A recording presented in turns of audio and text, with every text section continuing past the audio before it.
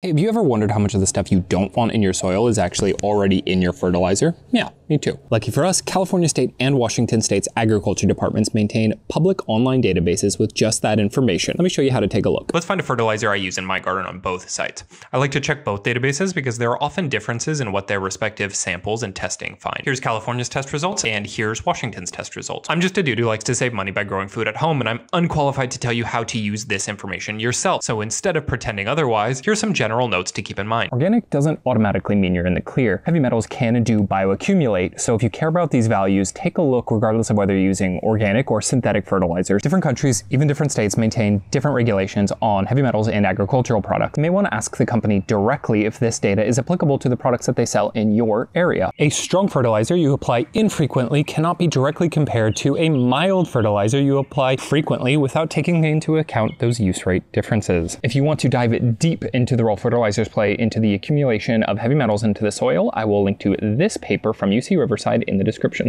Happy gardening.